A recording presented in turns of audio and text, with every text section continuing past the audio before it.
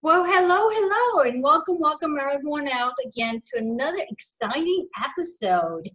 This is Soria, your host, and today I have a truly gift for you because I've been going after this expert for a long time, by the way, and finally she's joining us, so I'm really excited about it, and her name is Joanne Musa, and she's known as the Tax Lien Lady.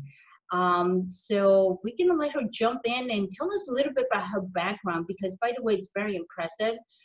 She's been doing this for a little bit more than 10 years. Is that correct, Joanne? Yeah, it's actually almost 15 years. 15 years. There you go. That's even better. And she has a really impressive background, by the way. Anyone who's watching us through the YouTube channel that I have or through my podcast, Joanna's going to be sharing with us quite a few tips about how to get started and hopefully what to watch, right? Because when it comes to doing any kind of investments, we need to know the pros and cons. That's really what it comes down to. And well, we have an expert here in the show. So, Joanne, this is your show and you're the spotlight. So please jump in. Just explain a little bit to the audience. What's your background? What made you get into all of this? I mean, because it's phenomenal, by the way. Well, thank you, Liz. Thank you for inviting me here. I'm glad I was finally able to make it. Yes. And I will tell you right now, and I will tell your audience, I don't have a background in real estate. I have flipped a couple of houses and been a real estate investor, but only in the last few years. When I started this, I didn't know anything about real estate. The only house that I had purchased was a condo that I had bought in 1989. And then the bottom fell out of the market and we had negative equity for years until we were finally able to sell it. And then once we were finally able to sell that condo, now when we moved in, I had a new baby. I had a brand new baby. And then 2 weeks after we moved in, my husband lost his job. Oh no. So fortunately, we were able to refinance and consolidate our debt and refinance before that happened. And then it was a long time before we had equity in our home and could sell. Now, by the time we could sell 12 years later, I had 3 growing boys in a 2-bedroom condo. Wow, that's incredible. There were 5 of us, my husband and I and the 3 boys. So, but when we sold as soon as we could in 2001, now the real estate prices are starting to go up. That's right.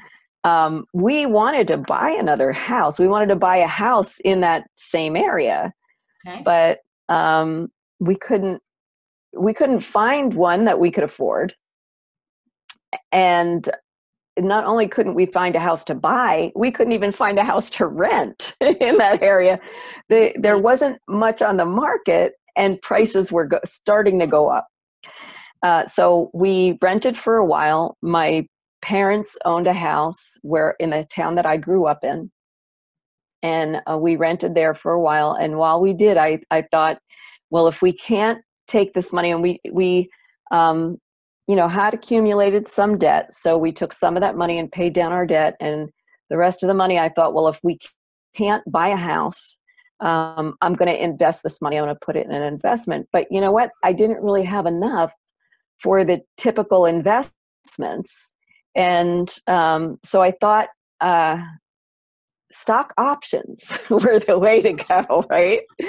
So I started investing because you need a little bit of money. You could do it from home, from your computer, and it's a way to leverage your money. Well, I made some money, and then I lost it all. Okay, wait a minute. Stop there for a second, Joanne. This is really funny. So you made some money, but you lost it all. Well, what happens is with stock options, you're betting on the market's going to go up or the market's going to go down. And you're buying an option to either buy or sell that stock. And so you could buy it with a little bit of money. It's kind of like having an option to buy real estate. You put a little option fee down, and then you can buy that real estate in a certain period of time. Well, it's sort of like that. You're buying the option, either a put or a call, betting on whether the stock is going to go up or go down. So if the market is going up or the market is going down, you can make money. I see. But these things also expire. Oh. So, but if the market gets really crazy, like it did in 2002, 2001, 2002, the market started going crazy. Right. Then it's hard to, or if it flatlines and doesn't go anywhere, then you really don't make any money. And like I said, these things expire. So after a certain amount of time, if it doesn't go up, you're going to lose money. So I lost the money I made. And then I thought there had to be a better way, a safer way to invest. And I needed that money to grow quickly. I had learned about tax liens in a couple of books that I read. I'm sure you probably read these books. Rich Dad, Poor Dad is one of them, by Robert Kiyosaki. Yes. And the other one was Multiple Streams of Income by Robert Allen. But I will look into that one. Thanks for sharing. Okay. So anyway, both of these books mentioned tax lien investing. I had no idea what it was back then. I didn't know anything. So I don't have a financial background. I don't have a real estate background. And I want to learn about this tax lien investing. And now there are a bunch of books. I have one on Amazon that was a best-selling book on Amazon. Congratulations. That's great. But back then, there was one book in print, and it was already 15 years old. Outdated. That's outdated, because the problem with tax lien, and correct me if I'm wrong, right, John? I mean, a lot of things are changing. I mean, the real estate industry has changed, a lot. So doesn't tax liens also change somehow when it comes to— Not as fast as the real estate industry, okay. but laws change. And the tax lien industry is regulated by local laws, by state laws, by state statutes, and also by whatever the tax collector or county treasurer wants to do. So sometimes please. So sometimes there could be a law that says something happens or can happen, but it's really up to the county treasurer or tax collector, or who's ever responsible for the tax sale or collecting delinquent taxes. It's really up to them. Yeah. So things can change. Things can change. There are some states that used to sell tax liens, and now they don't. They sell tax deeds instead. Like Oklahoma years ago was a tax lien state. Now it's a tax deed state. So yeah, things can change. They don't change very fast though, because most laws, it takes it takes a lot to put a new law in the books or change a law. Very interesting. So I think, and I'm glad that you share your story with us, by the way, because it really resembles a lot of other people out there that've been through the same thing, including myself.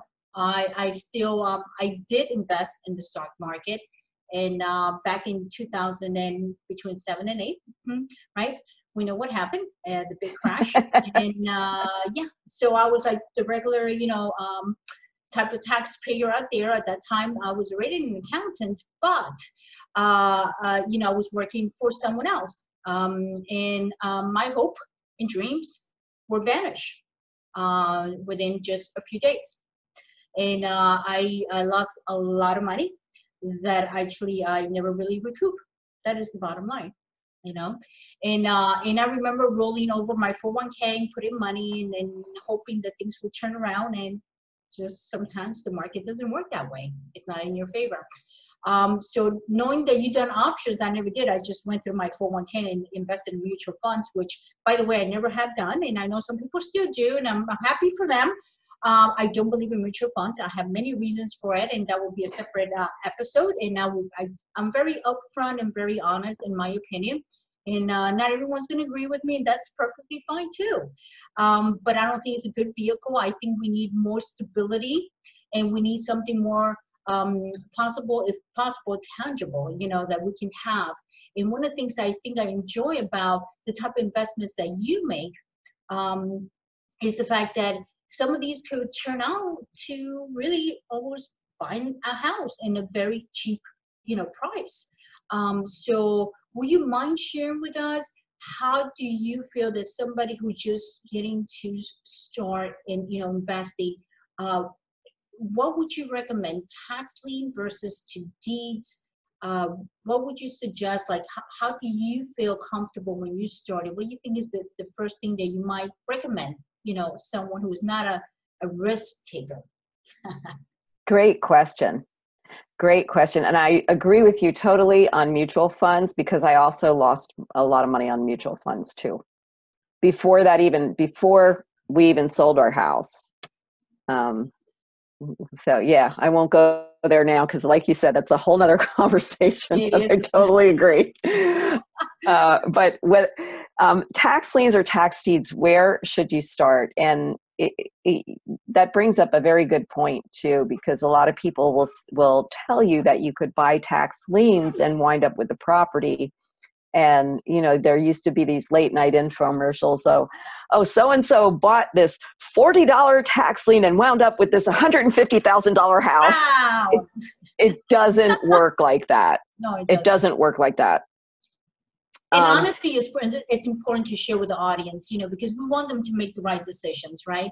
But I think that is true. You hear that even now. You still hear some of those speaking that way, saying, hey, if you get into lien, you might turn out to having all these houses for, a few dollars, Occasionally you do get the house, but you're not going to only pay a few dollars. You're not going to pay a couple $100 and then get $100,000 house. Think about what your taxes are a year. Okay, now you're in Florida, right? Correct. So your taxes are lower in Florida than they are here. I'm in Pennsylvania. Oh. And if I go to New Jersey, they're going to be even higher. Okay. Yes, they are. But here in Pennsylvania, around $5,000 a year is typical to pay in taxes.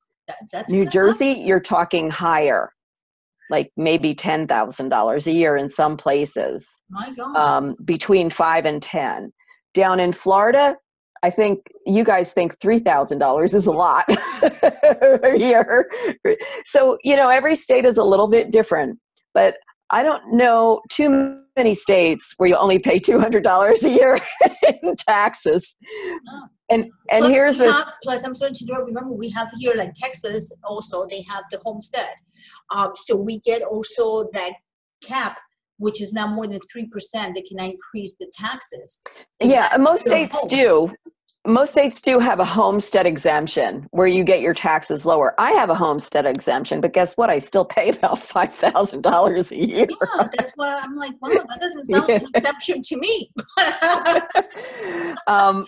But unless you have like a major correction in your taxes, what's a major correction in your taxes? There's some states will offer farm assessments. If you have a farm assessment, that will really lower your taxes a lot. But, most homes, just if 1 year of taxes is a few $1,000s, right? Most homes, at least a couple $1,000s. It is. Okay, most decent homes. There are states where it's lower than that, but the homes are smaller. And those are areas where not everybody wants to live, let's face it, You mean so like anyway, the ones that they're called ghetto or something like that? War zones? Well, yeah, there are those, and those will be lower taxes. Yes. But my point is that you don't just buy a lien and get the property. Right. There's always a redemption period, and it can be anywhere between 6 months to 3 years. Oh. Okay. Now, and most states are going to have at least a year redemption period. In New Jersey, where I do a lot of my investing, and in Florida, it's a 2-year redemption period on liens. So when that 2 years is over in Florida, you have to pay all the other outstanding taxes. So you bought a lien 2 years ago, right? Let's say it was a $2,000 lien in tax. Give us an example. Yeah, if you don't mind. If you Yeah, in Florida, I think that's typical. You buy a $2,000 lien. Well, 2 years later, you're ready to do a tax deed application, which is what you have to do in Florida. You don't just foreclose like you do in other states. You apply for that lien to go into a deed sale, and then you have to pay all the outstanding taxes. All right. Now you're going to get interest on that if it redeems during this time, and if it doesn't redeem, it goes to the sale and is sold. Then it will redeem at the sale, and you'll get paid interest at 18% on all that in Florida. which is But very high. But if it doesn't sell at that deed sale, you can actually get the property. But how much do you really have invested? It's not that $2,000. Remember, you had to pay another 2 years of taxes and the tax deed application. So it's a few $1,000s. That's right. But you still, if you do get the property, it's still for a lot less than the property is worth if you do your homework and make sure of that when you buy the lien, right? Because guess why people don't pay their taxes? Any guesses? Why would somebody not just stop paying their taxes? Well, I think one of the things, of death. If you die, there's no taxes. I mean, people. Well, yes, that's something that could happen, and then maybe the heirs don't want the property. Financial right? hardship. I think that's the most thing that people, unfortunately, and things that you don't.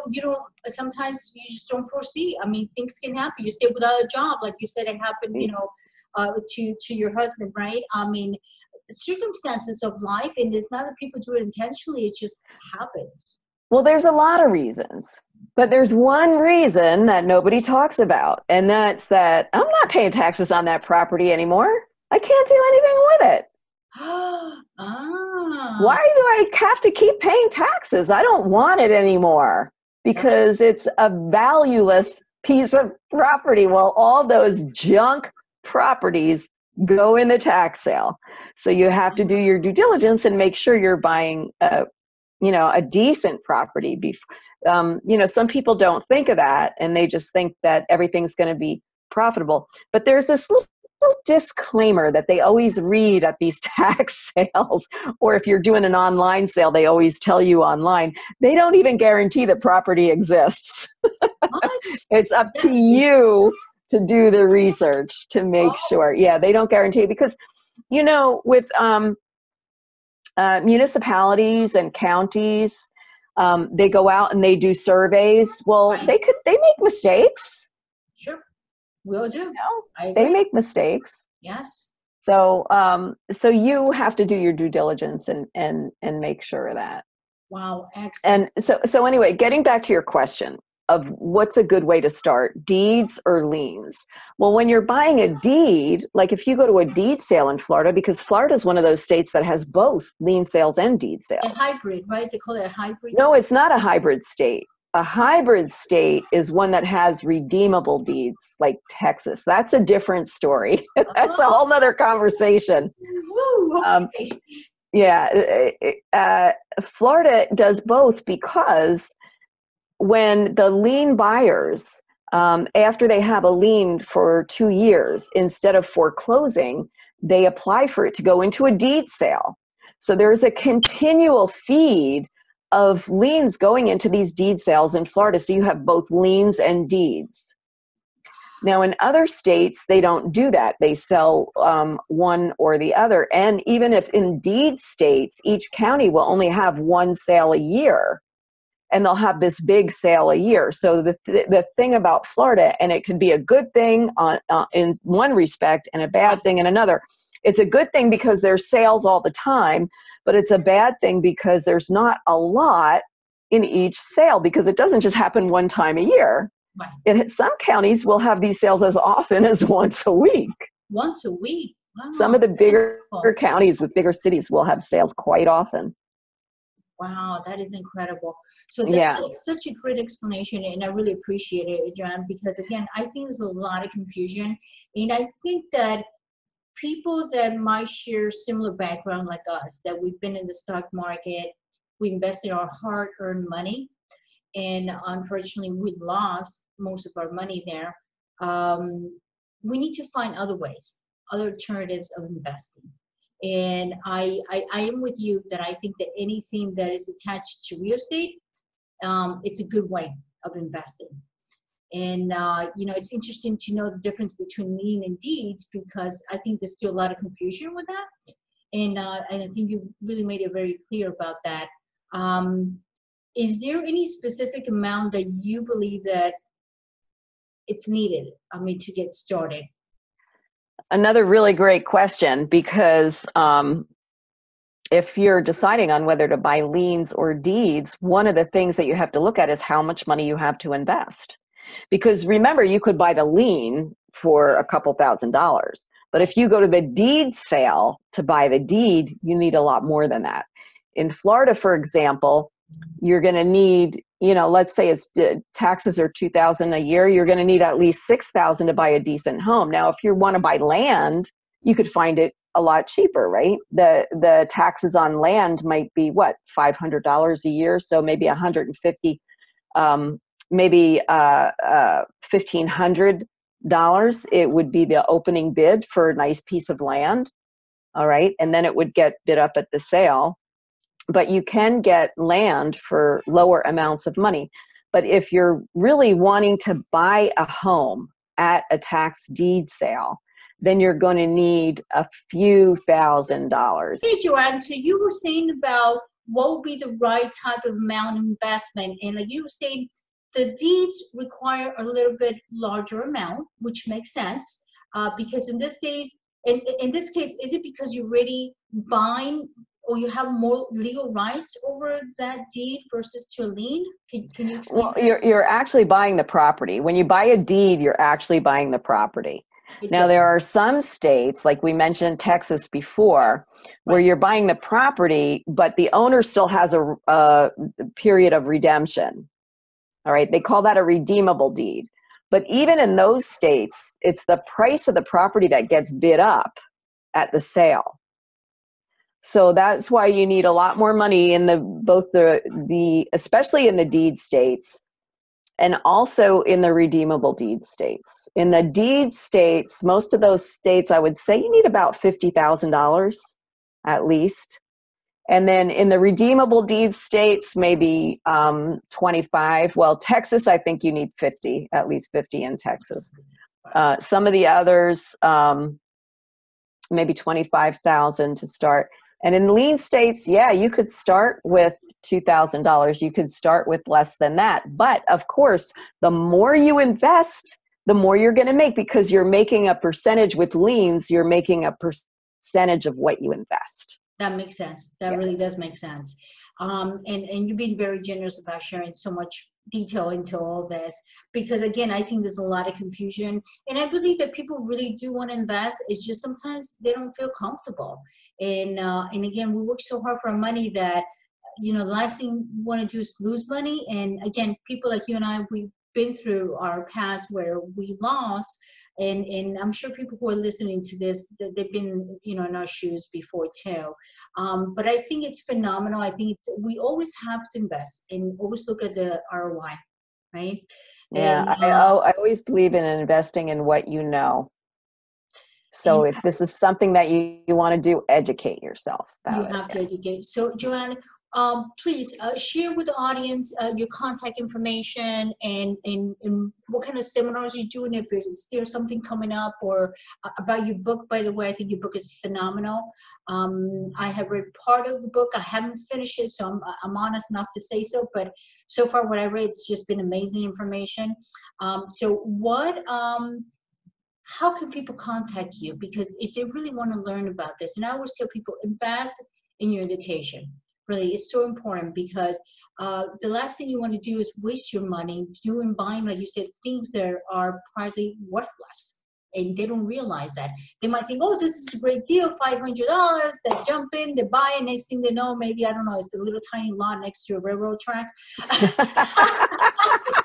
Believe me, I have people that contact me that have done that, and then they want to sell their liens, and I have to go back to them and say, well, nobody's going to buy this.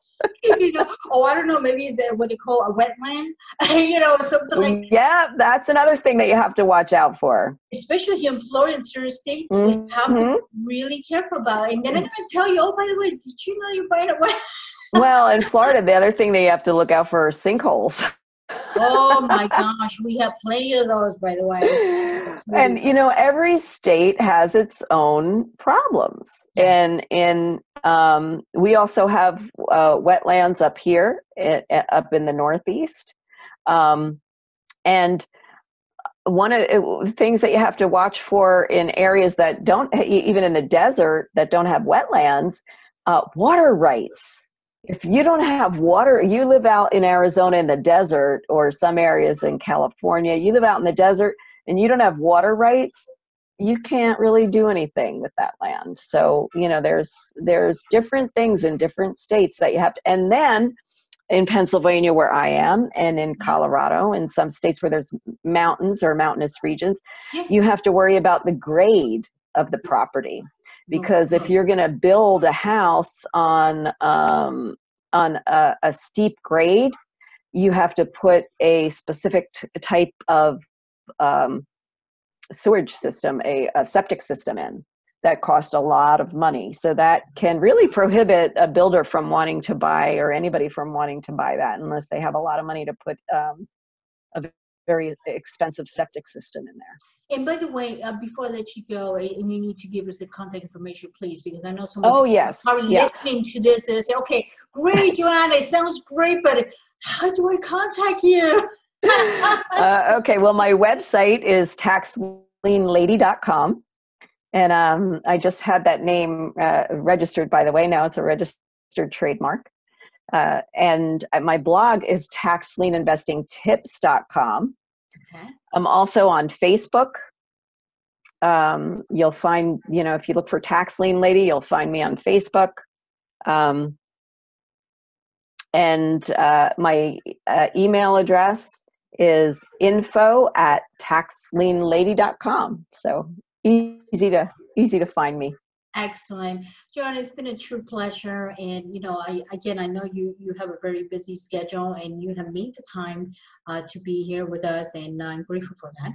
And definitely, audience, you're listening, you're watching through my YouTube channel, reach out to Joanne if you're serious about investing in tax liens or even deeds. Like she mentioned, there's a big difference between the two, right? So you might want to replay this over and over to understand a little more. Have the right support. And I always say this, because when you lack knowledge, you make a lot of mistakes. And there's nothing greater than when we're able to build, connections with people that really have been there before us. So, Joanne, once again, thank you so much. And I hope we stay in touch, that's for sure. Any other, end message that you want to give to the audience or anything else? Well, thank you for having me. It's been a real pleasure. And I also do have a YouTube channel. Go for it. See, there you go. Yes. Tax Lien Lady on YouTube. You could just search Tax Lien Lady and you'll find me on YouTube. Excellent. Because believe it or not, there's some people who are YouTubers. They call them like that. Yeah, they have a name. Yeah. And they love watching videos. Some people, like more audio. Others like to watch. I'm both, by the way. And I also like reading. That's just me. But I know the new generation, millennial generation, they like more watching videos. That's what they're into. But again, this is something that they don't have to watch. You can just listen to it. So if they're in the gym, walking around, whatever it is, they can still learn, right? So Joanne, once again, thank you for your time. And like I said, I hope we stay, connected. And I wish you a lot of success in your business. Thank you so much. All right. Thank you, Liz. It was great being here.